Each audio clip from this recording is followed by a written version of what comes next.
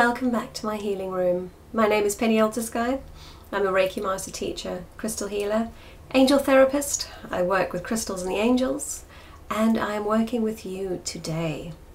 Now, I've been running a number of angel workshops recently, introducing people to the angels, how they work, how they can work in your life, how you can learn to work with them and to talk to them and to get those really vital messages from them that a lot of us seem to miss on a daily basis.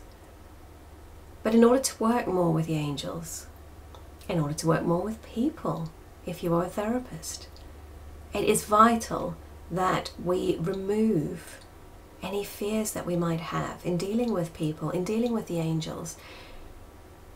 We are human beings, and along with that comes the ego. Now, the ego is very important because we need to acknowledge that it is there. It comes about when we really need to get involved and to do some serious work. It is that little fraction of us that can lead to fears deep within ourselves, that we're not good enough, that we can't do it, that there's no way I would be able to do that. Why would I be able to do that? It's limiting behavior. But we allow it to happen time and time again. It's human nature. But we need to learn to put those fears aside, to put that limiting behavior behind us so that we can work in the light, so that we can hear what our angels are telling us. We can see what they're showing us. We can feel what they want us to feel. We can connect. We need that universal connection. And as soon as we put a label to it and say we're afraid, or we're not good enough, or we can't do it, or that it's just something we've never fathomed that we could do, other people can do it, I can't do it. As soon as we put that label to it, it seems to turn the switch off. That what we were doing before on the spiritual side, all of a sudden just doesn't seem to work in the same way. We've blocked it. Now, to be able to work with the ego, we need to acknowledge that it's there. So that's step one. We know it's there. We know what it can do to us. We know how it can affect us. And with that knowledge, armed and ready with that knowledge, when we feel that it's starting to kick in, and it's starting to make us fear or doubt or limit,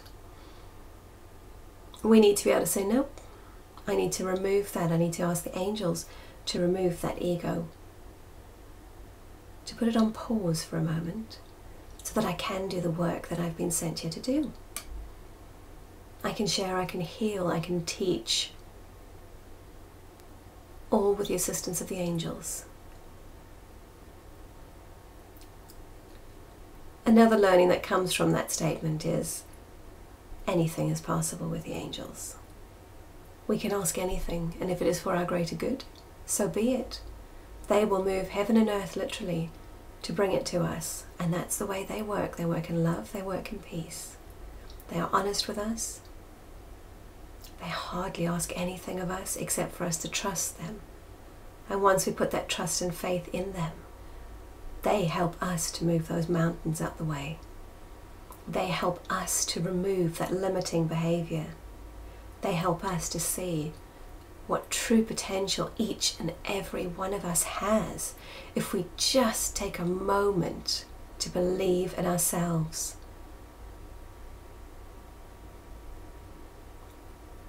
I would like to start with a meditation. I would like to call on the archangels to come forward and to work with each and every one of you watching this clip. I would like them to step forward and to help me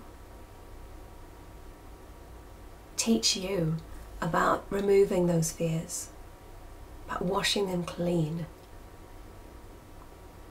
removing those limitations, and to just truly be who you are meant to be, ready and willing to move on to that life path that has been predetermined for you, that is there in front of you like a red carpet, waiting for you to take center stage.